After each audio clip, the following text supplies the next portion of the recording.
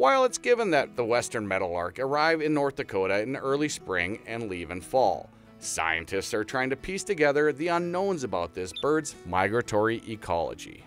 We're putting small GPS satellite tags on those birds. Tags weigh about 4 grams, and they allow us to track the bird throughout its movements across the entire year. The North Dakota Game and Fish Department, along with the University of North Dakota, Meadowlark Initiative, and the Smithsonian Institute, are key partners in studying these songsters with a recognizable call and an unmistakable appearance. It's a state wildlife grant proposal that we funded to look at both the impacts of grassland restorations, how that is changing the occupancy of different grassland birds, but then also part of the study is trapping and tagging meadowlarks to see how they're using the grasslands in North Dakota during migration, where they're wintering. Researchers have a unique method when trapping North Dakota's state bird. What we do is we put a lure, a visual lure, so in this case a taxidermied meadowlark, out on a prominent song perch that we know that these target birds are using. Then we also put an audio lure, a speaker, where we play a meadowlark song. And